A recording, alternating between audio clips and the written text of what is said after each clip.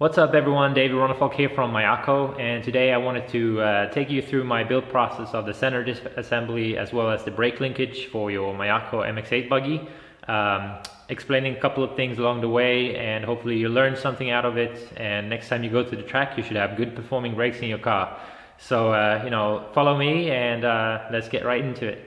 Alright, so we're here by my wrench table, and in front of me I think I have everything that I need to assemble the center diff mount. And actually I'm building a new kit, so we're gonna go through my full process of building bag I, and that includes of course all the brake assembly as well. Brake pads, brake discs, cam, lever, all these things that you need to assemble the brakes. So I'll take you through my to the different steps that I do completing this build, and then I'll throw the center diff mount into the car. Then we're gonna go over the brake linkage. So that's what we're gonna do now. So I'll take you over here in the different view so you can see what we're working with. So like I said, here we have bag I, so let's go ahead and open it. So in here you have all the hardware, you have the carbon piece for the diff mount, all the plastics, these little guides that goes on the bottom for the discs, and then we have all the discs, brake cam, like I said. I'll open this bag as well. So I'm just throwing everything on the table so we can get started. So now we got everything that is in the bag I of the MX8 kit here on the table, like you can see. I made the center diff before with 20,000 in it. I'm using the XTR DR line of oils, and this car will be used at the track with a little bit higher grip conditions, hence the 20,000 in the center. And I thought, as this video is mainly for the brakes and the brake linkage, I'll make a bit of a time lapse here assembling the center diff mount, and once I have it completed I'll take you through the more important step for the brakes to work properly.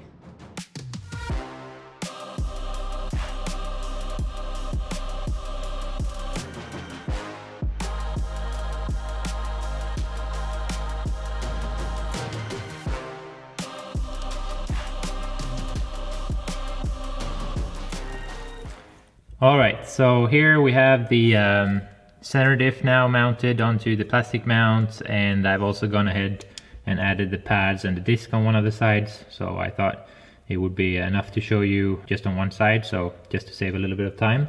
But before we proceed with that, I just also wanted to cover what parts that I use, because this build will all be with the standard disc and the standard pads, etc. So I have another piece of the plastic mount here that I'm going to use to show you how I build the brakes with these RC product discs, and also the special brake screws that Tworks made. So these screws have a bit of a shoulder to them, just a smooth shoulder. So these basically are the tubes. So standard, you use these screws and you have the tube that goes over it. So basically this screw is very similar to that, but it's just in one piece in titanium. So there's a couple of things that you have to think about when you build the brakes with this screw. First of all, this RC product disc, as you can see, is 1.6 millimeter thick, whereas the standard one is 2.0 millimeter. So this means that we can't really, if you have these screws but not the discs, you have to kind of make a small correction of the amount you are going to thread this screw in. So you have to basically back it out, and that's what I wanted to show you guys now. So I'll go ahead and mount the pads here, and I use the standard spring in between, even with this special brake screw. So one thing I've noticed that is easy is that you think that this screw is threaded all the way in before it actually is all the way in. So like right there, it feels like it's getting pretty tight, and I'll show you once I've had the other screw here mounted too, that you actually have to go, it's almost like a 0.5 millimeter further, because there's a pocket here in the plastic piece that this little shoulder on the screw has to go into that pocket. Otherwise the brakes are not really functioning as they are supposed to. So I'll thread this other one in here, and right around there it's pretty tight already there. So now what happens is that if I put the disc here, you see that there's a lot of gap here.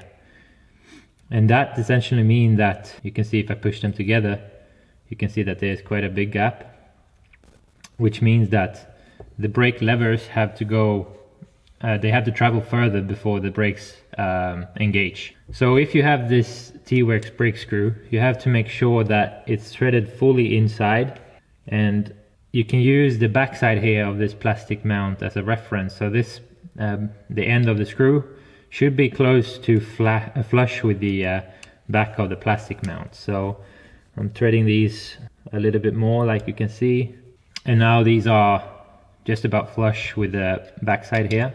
It's very important that these two are equal as well. So now if I put this disc in between, you can see it's a lot tighter here. There's less play on the disc, and if I push it together, you can see the I don't know if you can see it, but in the amount of gap in between the screw here, the screw head and the brake pad, it's much smaller, probably even a little bit smaller than 0.5 millimeter, I would say. So this is how this brake screw is supposed to be, or how it's supposed to go inside this plastic mount with the brake pads. So the end of the screw being close to flush with the backside of the mount. So now I wanted to show you what happens then if you use these screws with a standard disc. So if you take the standard disc, it's not going to be free at all, because this one was obviously, like you saw, it was 2 millimeter thick, whereas the RC product disc is 1.6. So the length of the shoulder on these screws were made for the product disc, because that's what I ran all the last year. So if you're gonna use this screw with a standard disc, obviously you're going to have to back these screws out a bit. So just make sure you back them out equal side to side, and try to kind of get the same, which is right around 0.5 millimeter of space here between the head of the screw and the brake pad. If it's close to 0.5 millimeter gap here now, you should be pretty good. Then the disc should be running free between the pads, and you will have the levers, so the brake levers won't have to travel as far before the brakes engage. So that's an important note if you're going to use these Tworks screws and the RC product disc, or whether you use the standard disc. So I wanted to cover that as well in this video, because I think it's important, as I know many of you are using these discs. But now we're going to use the standard stuff, so I'll disassemble this to get the springs again. Alright, so now I've taken that apart, and we can start assembling the other side here with the standard stuff again. So what I do is I put the pad on here. I take these screws. These screws were with the hex here before. They are now just standard button heads, because the hex is not really needed. So you want to put the tube and the spring over that. So then you can't put both sides, like in this step you have to just put it like this for now, so you're able to mount the disc onto the outdrive here, just like that. Then you can go ahead and add the tube, the spring, and then obviously the screw on the other side as well. So this tube was designed for this disc, obviously, so they are the right length. You will have the right amount of gap when using the standard disc, standard tube, everything standard. So these, you just want to thread them all the way in until it's tight. And now you can see there's just about the same gap that I had on the product discs and the Tworks screw, right around, or a little bit less than 0.5 millimeter, I would say. And then you know that the levers, they won't have to travel that far before the brakes actually engage. So one thing I almost forgot to mention here is that on these brake pads, sometimes you can feel that after a while, as this brake cam is wearing on the pad, like the back side of this pad, sometimes it can get a little bit sticky. So this is something that we've just recently thought about, and found out. So I've been trying, or basically it was Oscar, my mechanic at the DNC. He felt the brakes were sticking a bit. So here I just took another set of pads from my spare parts to show you what he did. So basically on the pad you have this coating. So this is the standard pad, I don't know if you can see. And here is what he did. So basically he removed and polished the backside of the pad to make it fully shiny. So basically he just removed the coating here that is on the backside of the brake pad. So now it's like very shiny and friction free. So this is what I'm testing right now. I haven't tested it enough to be able to say if it makes a big difference. But I will let you know as soon as I have a good amount of time on my brakes to say if I can feel a difference, or if the brakes stay free after these pads get worn here on the back. So I think this made the cams move really free and very smooth on the backside of the pad. So I don't think it's a bad thing for sure. So if you're curious to try, this is also something you can do. So I just wanted to cover that as well. Then one thing which is easy to do when you put the cams on and the brake levers is to forget about the direction of the cams. So if the diff is sitting like this is the front of the car, this is the back obviously. This front brake cam has to be pointing towards the bottom, because it's going to, you're going to move the brake lever back. So this is going to have to come forward to push on the brake pad. And here on the back it's the opposite then. So here you want the brake cam to be pointing towards the top. So that's something that I made that by mistake as well. I assembled everything and then I didn't pay attention to the brake cam and it turned completely around. So I had this one pointing towards the top when I mounted the brake lever, and I didn't have any front brake then when I had everything assembled in the car. So that's just a heads up for you guys. This set screw here, I like to put some Loctite on that as well, just to make sure that these levers are not moving. Another thing you want to make sure is that these brake levers, that they are mounted like perfectly in line with the mount. So this little ear here should not be like twisted or anything. It should be like perfectly in line with the mount, both front and rear. And they should also be very equal here in the height, so in this level. So this is something I will also cover when we have this piece in the car, which is basically our next step here.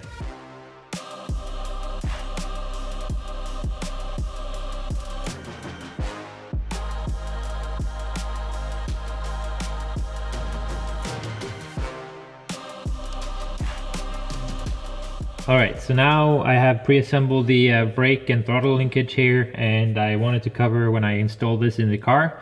But before that, I just came to think about one thing that I forgot to mention talking about the RC product disc, and that is when you use these standard tubes and not this Tworks screw that was made for a little bit thinner disc that the RC product one is. What you want to do to get the right amount of play between the pad and the head of the screw here, once you have those installed, is that you have to shorten this tube a little bit. So if we look here, this tube is around 9mm long, and that is designed for the 2mm thick standard brake disc. So this screw was designed for the 1.6mm brake disc, like the RC product one. So this shoulder here, it should be around 8.25. Like you can see, it's like 0.75 shorter than the tube here of the standard tube for the screw. So you're gonna have to shorten them by half to 0.75mm if you don't have this screw yet. So that is if you're running the RC product disc. Well, let's continue with the build here. So we have the brake and throttle linkage here pre-assembled, like I said. So before we install this in the car, I can just go over a couple of things. So I have this little plastic triangular piece that are both used for the throttle and the brake linkage. So the throttle one obviously has a slightly bigger hole so that it can easily slide when the carburetor opens or closes. The brake one is a little bit smaller, so you're threading this long linkage inside. And what I usually do is that I make sure to thread it all the way in so you can see the end of the linkage is flush with the back here of the plastic piece. That is just to make sure it's the correct length, and also when giving throttle, this one will move forward so it's not too far forward hitting the servo or anything. So that's why I always keep it flush here on the back. and in that way it's been working well for me. Another thing that I do is, if you look at this plastic piece, it has a neck on one of the sides which is close to being a millimeter, I think, and here on the other side you just have a small little bump, I would call it. So this one is smaller than on the other side. So this can be a good thing to take care about when you mount these onto the servo horn. So as you know, when these sit in the car, they will sit something like this, and the throttle linkage will be moving. And I have the screw here mounted on this collar because I'm using rubber bands as well as the spring, the return spring for the carburetor. And sometimes, depending on the height of the brake levers, it can get pretty close here, and the collar can almost be hitting the brake linkage as the throttle is moving. So one thing I do is that I take the Dremel and I just sand the bottom of this collar flat, just so that it can't catch the brake linkage as much when it moves, or it won't touch at all if you're doing it this way. The other thing, like I said, basically there would be two ways to mount this thing. So if you would mount it with the small neck here to the top, obviously the brake linkage would be further up, and so to say it will also be closer to the throttle linkage. So what I do is that I always use this thicker side to the top, which means this piece here will be sitting a little bit lower, creating more space for the throttle linkage, so you won't have these two touching or rubbing each other. So that's just one thing I do. And then of course on the throttle I make sure to have the small side to the top, so that it actually raises the throttle linkage a little bit, so even creating, you know, as much space as possible right in this location right here. So that's something to keep in mind when you're building this linkage that we have.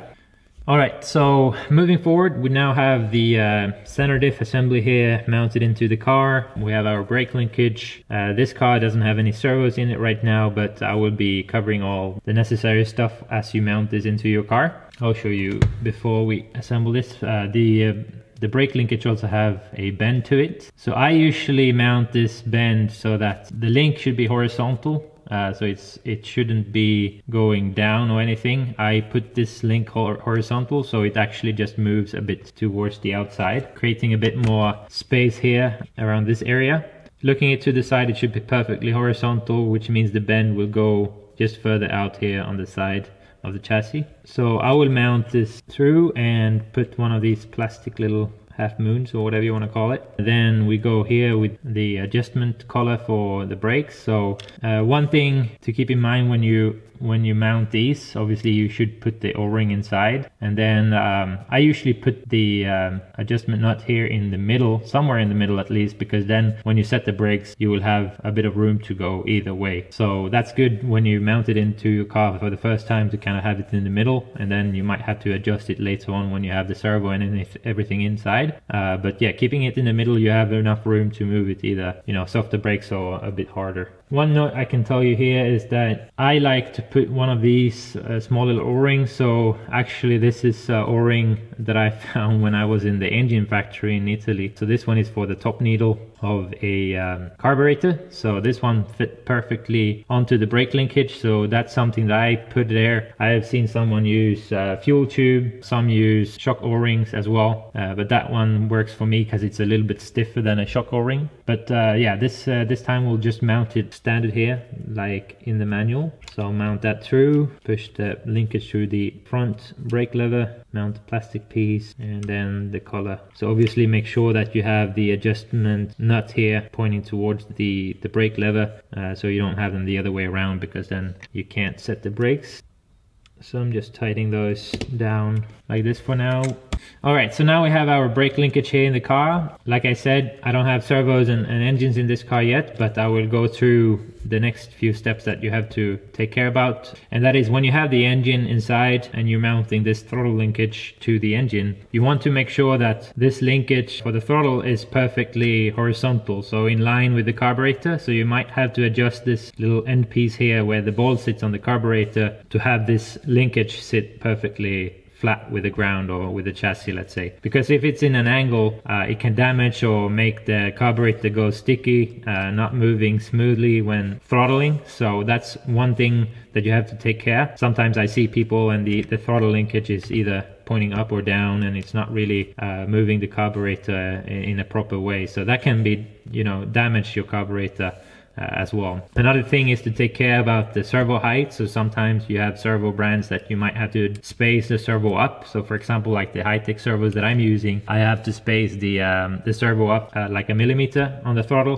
for it to clear the chassis. So that you also need to keep in mind when assembling the throttle servo into the car. So next thing here is that your brakes, then they shouldn't be moving. So like the neutral will be here, they are completely free, and they should be moving like 1 hour on the clock before they engage. So when they do, you have the right distance between the pads here with the tube and the screws and everything. So if it's not, like if it's engaging a lot later, you probably haven't tightened the screws here enough, because they should be tightened the same length as the tubes are. So make sure that this is about the movement that the brake levers should do before they engage. Next thing, you want to keep also the brake linkage. So if you're looking from the side here of the car, you want to make sure that the brake linkage is not like pointing in any angle like this. So it should be horizontal. The brakes should be free here when the servo is mounted as well. Of course, this thing should be free, so it shouldn't be any tension or anything. And like these little plastic half moons on the brake linkage, they should also be hitting the let's say the round hole of the brake lever perfectly in the center. Like if you have these levers mounted in the car at an angle, these won't hit the brake lever hole perfectly. So that's something you also have to take care about. So if you have followed these steps regarding the assembly of the center diff mount and the brakes of your Mayako MX8, that should be giving you the best chances to have the good performing brakes when you're on the track. So yeah, it's a little bit different with just one brake linkage versus two that many other brands use. But as long as you just build it properly and you take some time to understand how it works, you will have great brakes on the track, and that should give you the best possibilities to do the quick lap times that we all want. So thank you for watching, and hopefully that was helpful. If you have any other questions, just reach out to me on Discord or wherever you want, and I'll try to get back to you as soon as I can. Thank you. Bye.